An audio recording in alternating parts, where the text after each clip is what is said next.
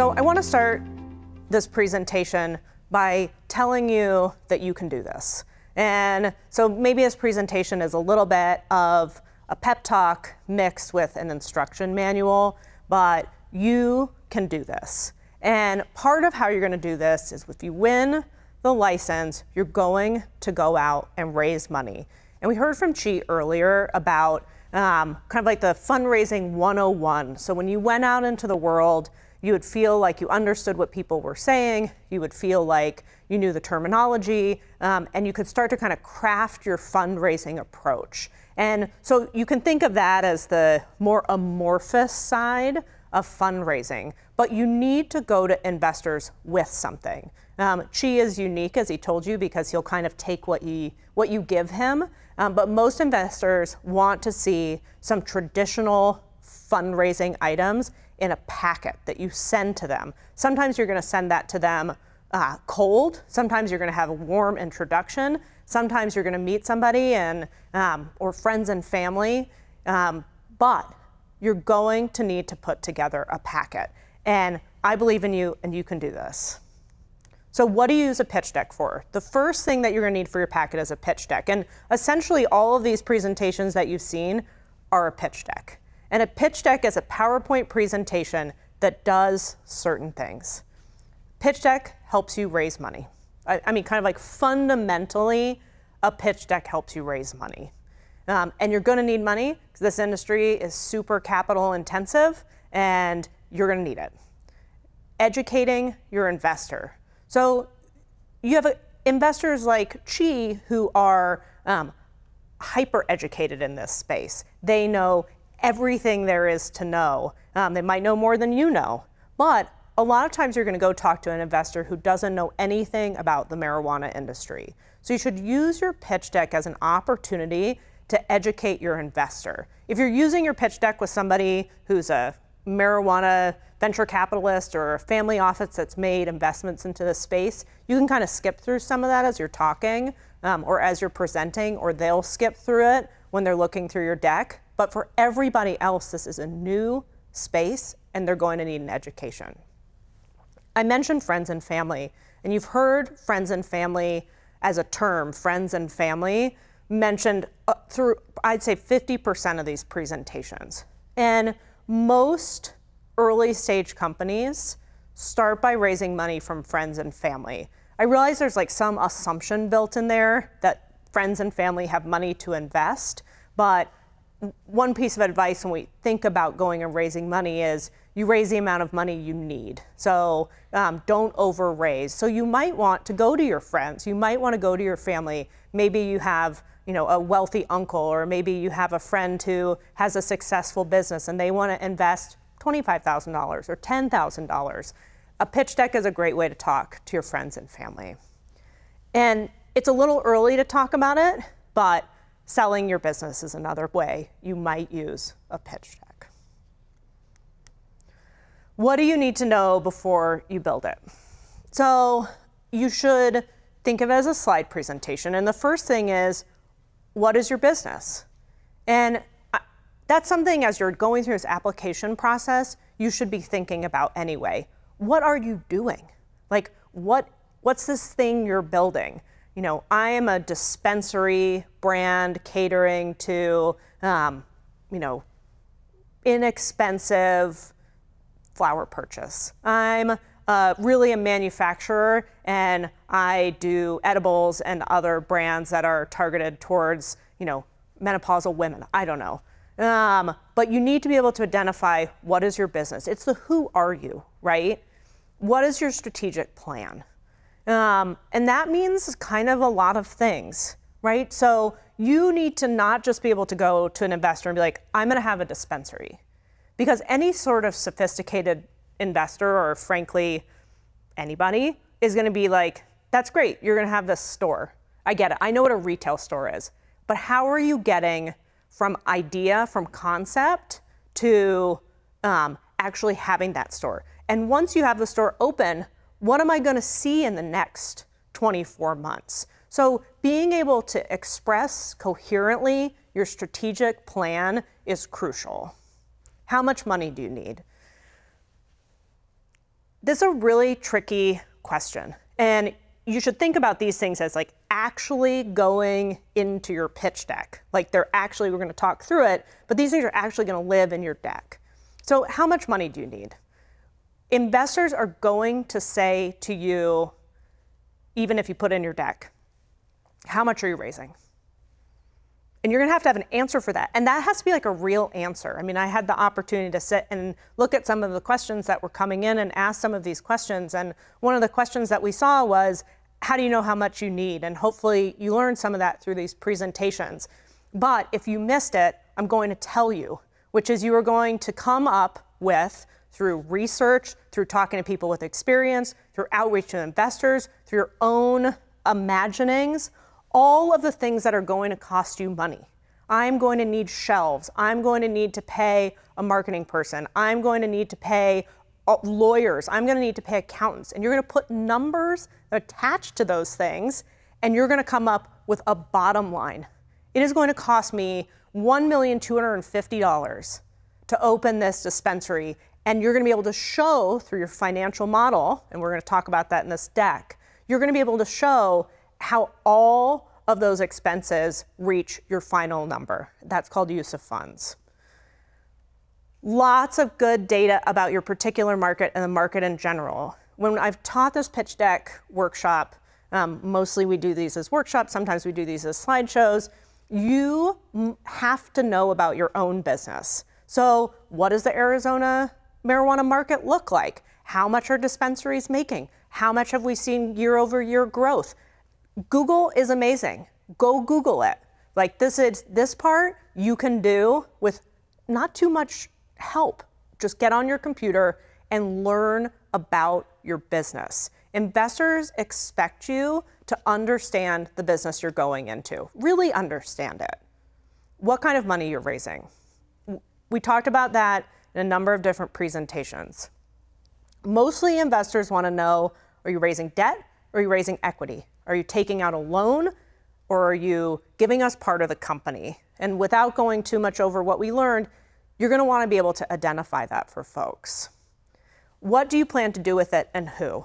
And I added this in even though we have this kind of like use of funds conversation, because you're also going to look at your SG&A, which is kind of like corporate expenses. So you're going to want to be able to say, I'm raising this money, here's my use of funds, and when I break it down into my team, this is how we're spending it on people. This is how we're spending on leadership. This is how we're spending it on management, and investors want to know that. You're going to have your financial modeling done. I cannot do financial modeling. I'll be the first to tell you, if you put an Excel spreadsheet in front of me, I will have a panic attack. And that's okay. You don't have to do everything yourself. I'm telling you in this presentation that there are people who make financial models for you. There are people in the marijuana industry who make financial models and have some institutional knowledge about what should go in those. Find those people. Reach out and ask folks for recommendations. Those people exist. You have to have your model done. Your model does two things. We'll talk about it in a second. It talks about how you're going to use your funds, and it's like a demonstration for your investor of how rich they're going to get. So that's how you will use it. And who are your competitors? So let's move on to the next slide and we'll do a deeper dive into these. What is your business? I've said some of this, but I'm going to say a little bit of it again. Investors want to know that you are an expert in your field. Investors want to know that you understand your own business. So those are two different things. That's two different things. Investors want to know that you understand the marijuana market. They are not expected to be experts, even though some of them are. Understanding your own business is understanding what you plan to do with your business, how it will run, how it will operate. Investors lose confidence if you do not understand how your business is going to work. I'm going to say this 200 times during this presentation. Go ask for help. There are people out there, people who are not your best friend, people who are not your mom or your dad, people who are not your friend around the corner, who actually know what they are doing in this space, and they know what they're doing when it comes to fundraising. Go outside your circle, vet the people you're working with. Carlos put up in his presentation this idea of competence and trustworthiness. That's a fantastic way to approach it. If you don't know the answers, go ask for help. Investors are not interested in you ideating about your business in your deck. So what does that even mean? What that means is that your deck is not an opportunity to kind of like wander through your thoughts. So these are, when you are putting together a slide that is talking about what your business is, it is a concrete statement. I'm opening a chain of dispensaries in the Arizona marijuana market that is catering to women and people over 60 because I'm going to be operating in Green Valley where X number of people are over 75. It's a statement, right? It's not a, I think what I might be doing is this, and I'm kind of hoping this is going to happen. It's not, these are concrete statements, short and simple. Always use simple sentences. Investors want to know why this plan will work, how it's disruptive, why you are the only one who can do this. It's pretty interesting to think about raising money under these circumstances, right? Because Arizona, like if you're raising money for a cookie company, you're gonna have to explain to an investor why your cookie company is like filling some sort of white space. What does white space mean? White space means there's a void, right? White space means that nobody has entered that part of the market, or you are doing something that there's blank space to fill. So that, just so you know, that's what that term means. In this market, you're raising money off a license that is inherently valuable, and I mean valuable in terms of investor coming in and funding you to be successful. That is inherently valuable because this is a constrained market, right? So if you're in another state, if you're in Oregon or California, and it's an unlimited number of licenses, you really have to explain why you're different and why you're disruptive. In Arizona, you can say, this is disruptive because there's only gonna be 200 of us. This is disruptive because the limited licenses create this like inherent disruption. So I think it's something interesting to think about, but you're still going to need to explain, one, why it's disruptive, even if it's that simple, and two, why are you the one who can make it happen? And I think maybe you could think about it in a different way, which is that, let's say there are 10 venture capital groups that invest solely in marijuana, and there are 26 licenses. Those 10, there's not just 10, by the way, but I'm just using it as an example. Those 10 groups are going to come and talk to each licensee to see who is kind of the best bet. So you're going to want to be able to say, this is why you should bet on us. This is why we're going to make good partners. This is why I'm the only one who can do this. And why does your business matter? There's been a lot of talk about whether or not you need to do something meaningful and important. And I have another slide that talks about this, but I want to say it now. I mean, your business has to matter. It just has to. It doesn't mean that you have to be like, I'm an environmental steward, or I'm giving all of my money to help people who were previously incarcerated. I'm not talking about that. I'm saying, why is your business important? Why should your investor believe in this concept, whatever your concept may be? So you're gonna need a team slide. You should think about each of these things in terms of an outline for a slide deck, right? It's a slide deck. Your pitch deck is a slide deck. You must have a team. You must have a team. And you can also, I think about this presentation in terms of like foundationally building your business. So you need a team. You are not an island. You cannot do this by yourself. Investors invest in an idea, but they never, ever just invest in the idea. The very first place your investor is going to start is who is your team. So it is the most important item. And they look for things, they don't look for like how long you've known the person. They don't look for if you went to 8th grade together. They don't look for if like you guys go golfing, I don't know. They look for experience, expertise, and diversity of skill sets. And sometimes they look actually for diversity.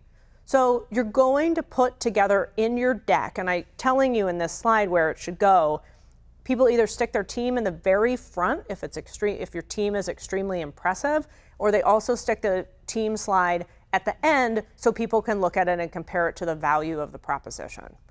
There are really 3 buckets of a team. Your corporate leadership, here's your CEO, your CFO, that's your financial person, your COO, that's your operations person. Who's your corporate leadership? Who is running this? Who are making the serious and major day-to-day operational decisions? Your board.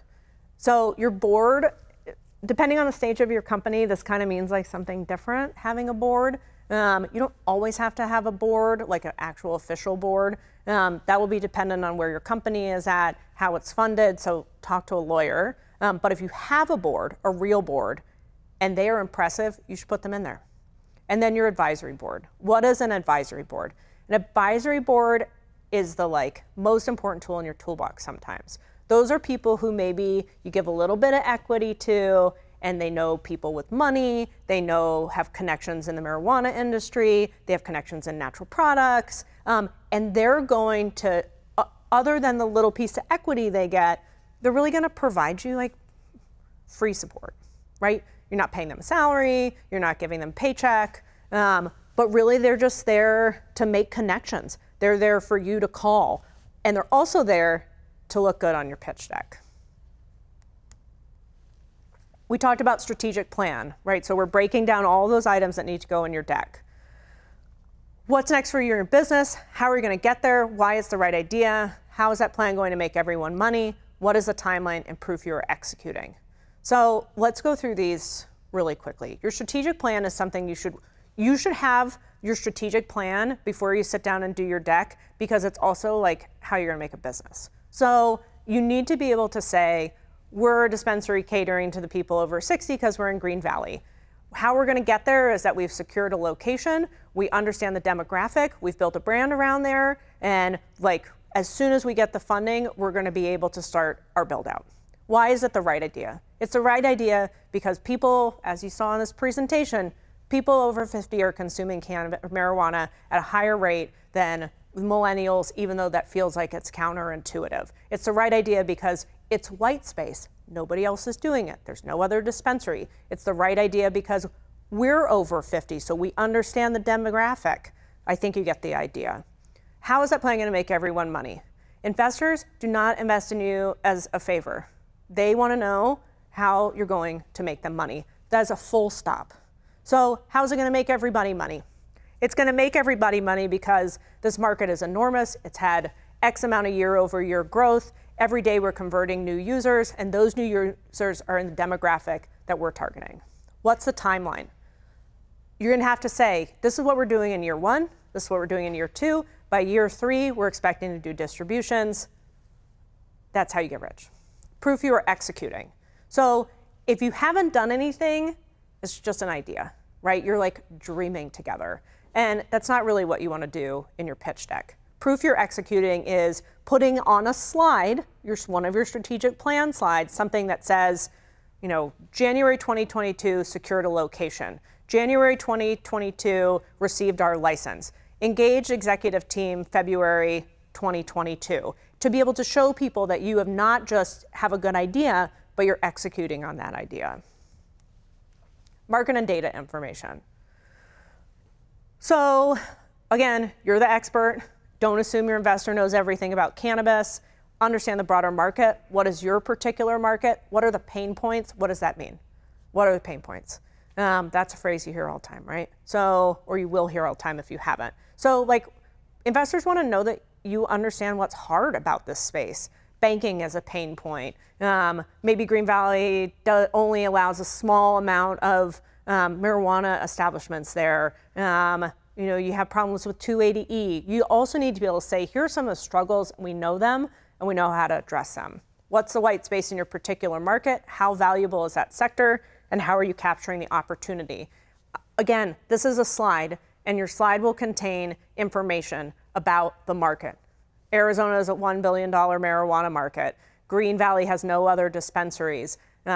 You've heard the phrase MSO a few times, multi-state operator. It means people, dispensaries or businesses that operate in many different states. So you might put up in your slide information if your plan is to become yourself a multi-state operator, you might put the kind of year-over-year revenue that they're seeing multi-state operators.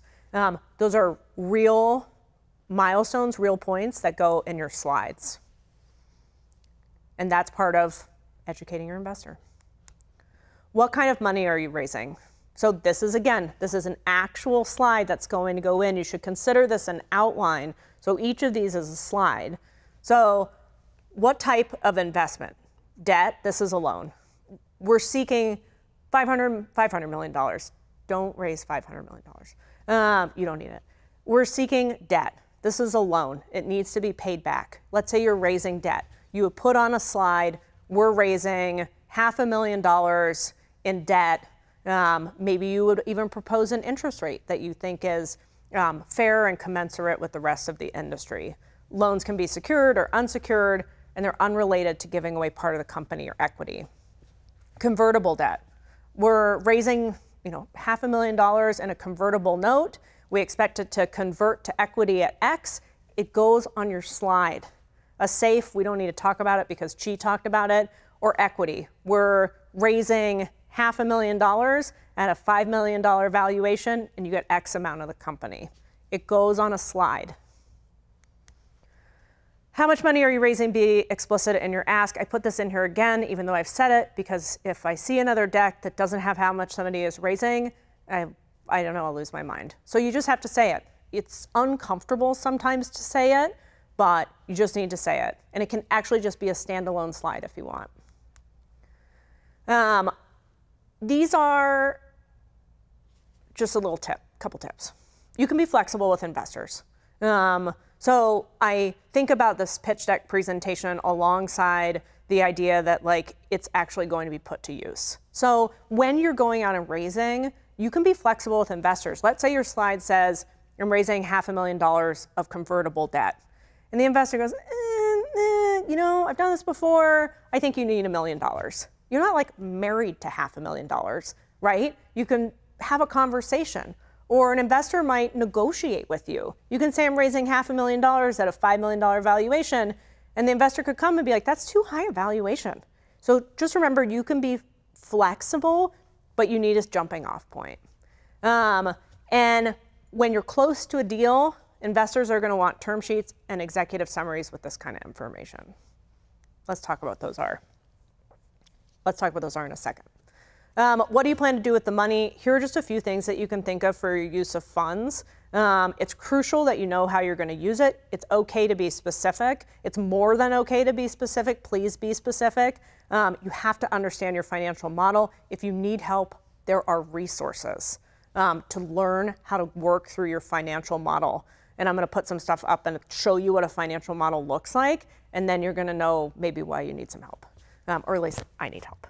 So marketing, hires, technology, equipment, licensing, professional services, events, product production, R&D, physical space, expansion. That's what I mean when I said earlier, assign a dollar amount to these, and then you're gonna pop it in your model. And then you're gonna explain to your investor, and you're gonna put it in your deck, how you're going to use the funds. So when an investor sees it, particularly on a cold email, or where you have an introduction but you don't have a relationship, the deck has to speak for itself. So it's okay to put this stuff in there. This is maybe the most important slide. So you have to tell your investor how they're going to get their money back, right? Not a favor. I said it before. This is called an exit strategy. It must live in your deck. So this is, you're going to go public. I mean, that seems like really ambitious, right? But we have a lot of publicly traded marijuana companies, and when we see federal legalization, we're going to see those publicly traded here in the United States. I think quite a few of them. So you can say, look, we're really ambitious. We think we're going to go public. Here's the data, right? And you heard it from Chi. Here's this company that went public in Canada. Here's this company that's publicly traded. We're going to be able to do this, and here's how. Sale of the company. There are lots of deals that are done between operating facilities, right? So you're going to say, look, we're going to build 5 of these. We're going to build 10 of these. We're going to be everywhere. And then someone's going to buy us for $1 billion. And that's how you're going to get your money out. Lots of revenue. So the other way to get an investor's money back to them is to make a bunch of money and to make distributions on that money. And without retreading what she said, you're going to have to be able to explain to people that they're going to get their money out first. But it needs to go in your deck, not with such specificity, how they're going to get their money back, and it can go under exit strategy. That's also its own slide.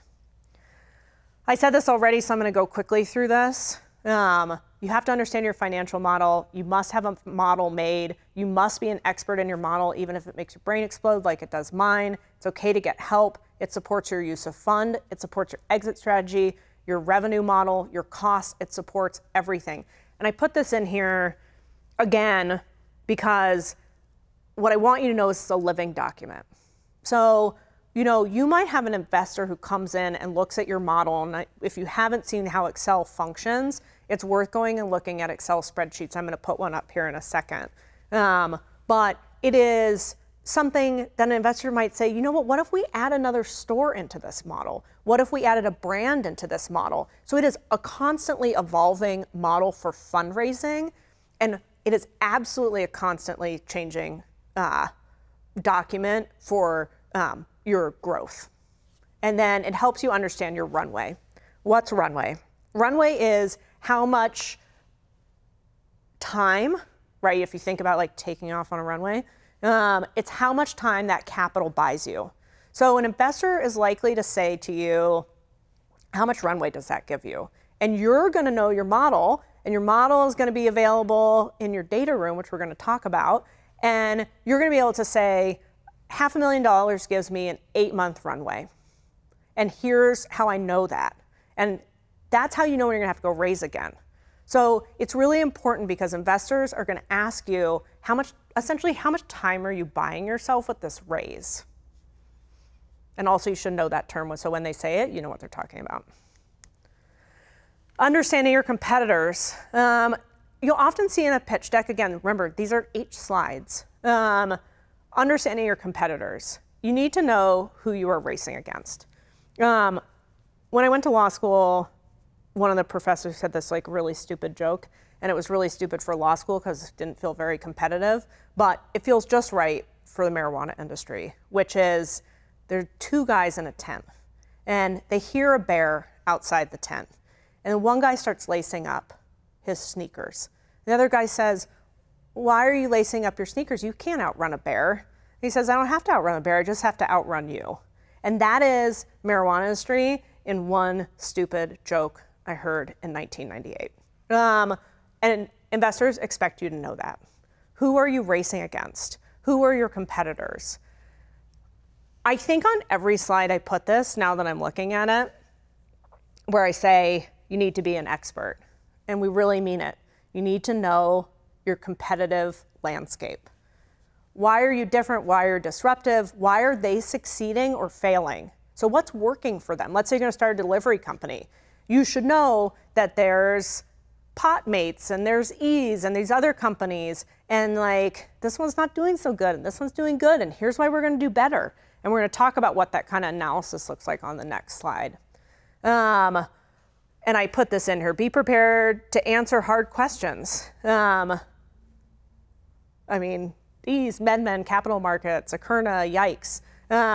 Maybe that was like a little bit of stream of conscious on my part, but it is, investors they're reading about the market, and so they want to know why you aren't Ease. Why are you not MedMen? Why are you going to be successful?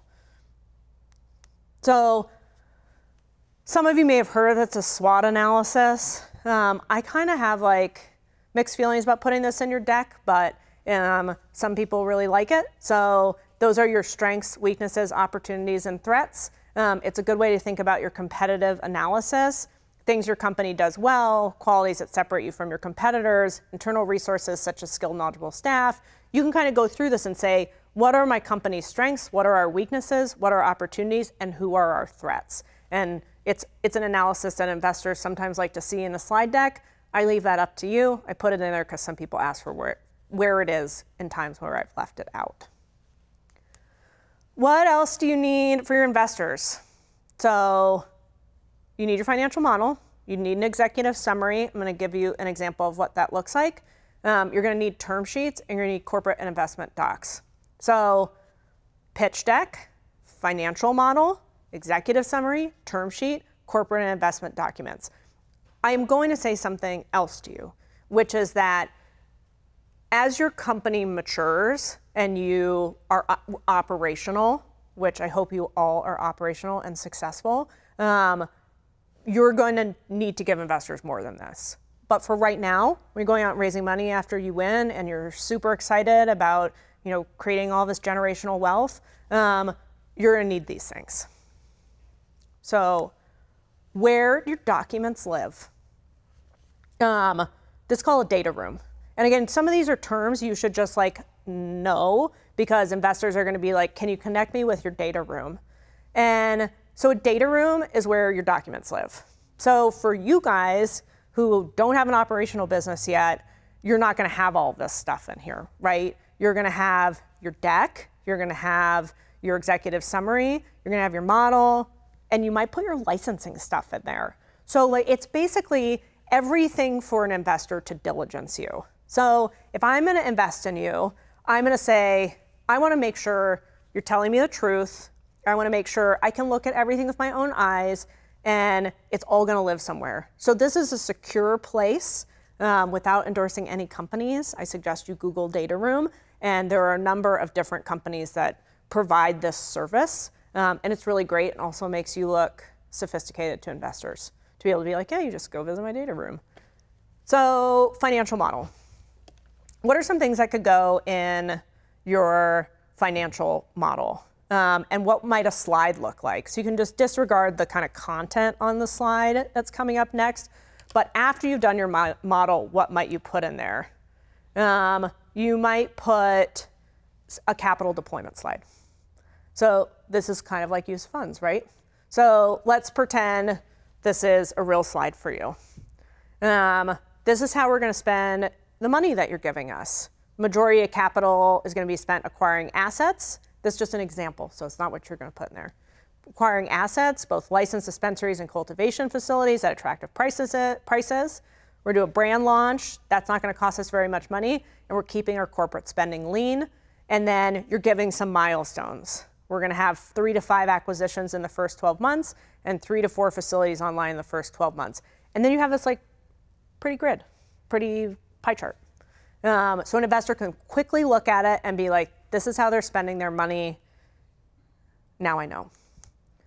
This is a very small piece of what is called a pro forma P&L, but it's kind of like how you might approach your financial model.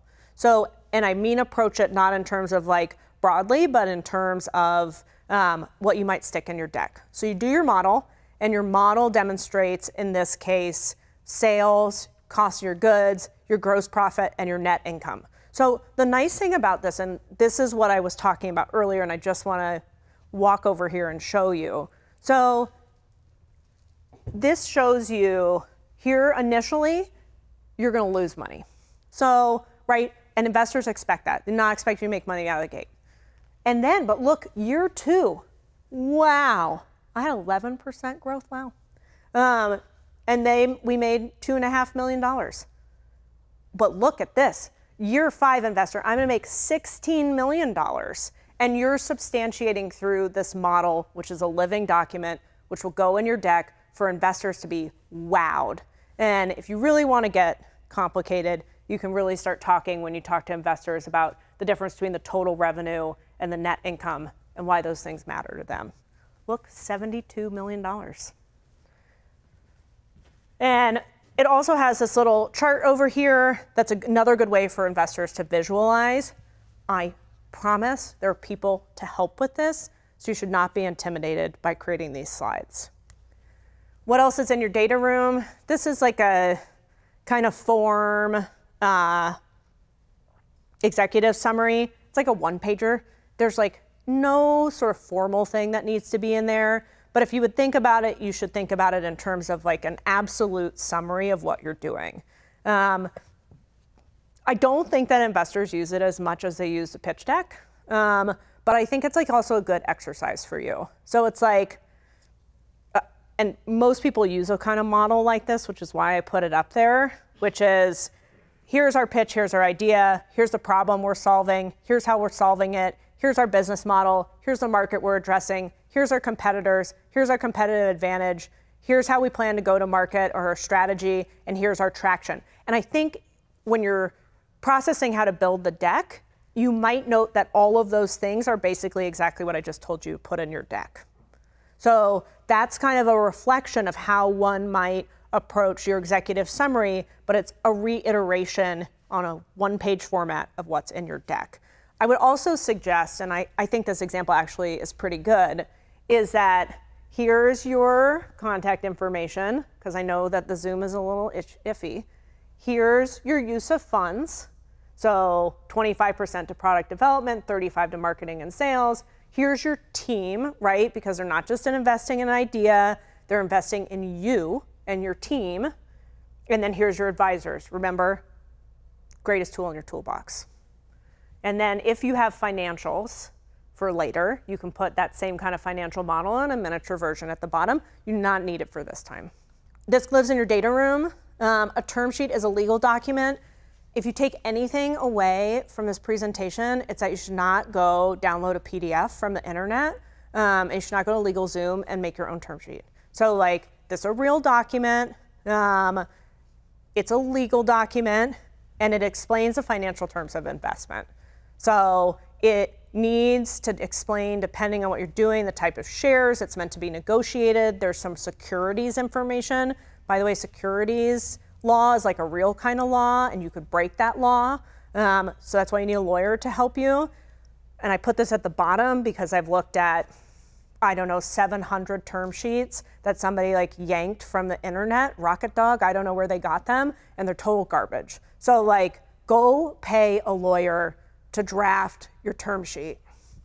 And investors are going to ask you for it. If you do not have it, you might lose your investor. So you should think about these things as like an opportunity to be thoughtful about what your business looks like, right? So like, how are you structuring this investment? And how is that structure of the investment reflective of your business strategy, right? So if you're raising straight debt, you're not really gonna have an investor who's involved. If you want the skill set of the investor and you think you have a good investor, and there's a difference between good money and bad money, that's like a real thing, then maybe you're thinking, we're gonna bring this guy on or this woman on, we're gonna give them some equity in exchange for their capital, and we want an active investor. We want somebody, we're doing equity because we need those skill sets that the investor brings. So just be thoughtful about it. And that's it. I guess I want to leave for this presentation with one final word of advice, which is that if you win the license, this process is going to seem overwhelming potentially. Maybe not, maybe you got this, maybe it doesn't seem overwhelming. But many, many hundreds of thousands of people have done this before you. And you are capable and competent and able to do this if you want to. There are resources to help startups. There are people who want to support social equity applicants. You can do this. Do not be afraid to ask for help. Do not be afraid to ask for support. Do not try and do this on your own, but it can be done.